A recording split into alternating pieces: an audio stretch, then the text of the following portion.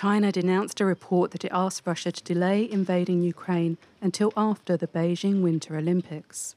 Its foreign ministry spokesperson called the New York Times report pure fake news and a very despicable attempt to divert attention and shift blame over the conflict. The Times reported senior Chinese officials told senior Russian officials in early February not to invade Ukraine during the Winter Games, and quoted US Biden administration officials and a European official who cited a Western intelligence report.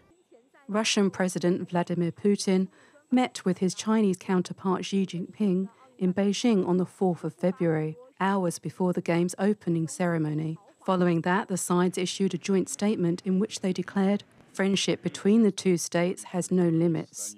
There are no forbidden areas of cooperation. The Times said it wasn't clear whether the communication about an invasion took place between Xi and Putin or at a lower level. China is the only major country that hasn't criticised Moscow's attack on Ukraine and has refused to call it an invasion. It has also ruled out joining the West in opposing sanctions on Russia.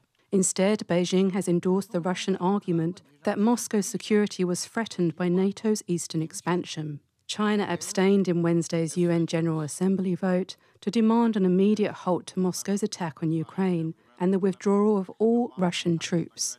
141 of the Assembly's 193 members supported the resolution during a rare emergency session called by the UN Security Council, with 5 voting against. The overwhelming support aims to diplomatically isolate Russia at the world body. Lorraine Ferrier, NTD News.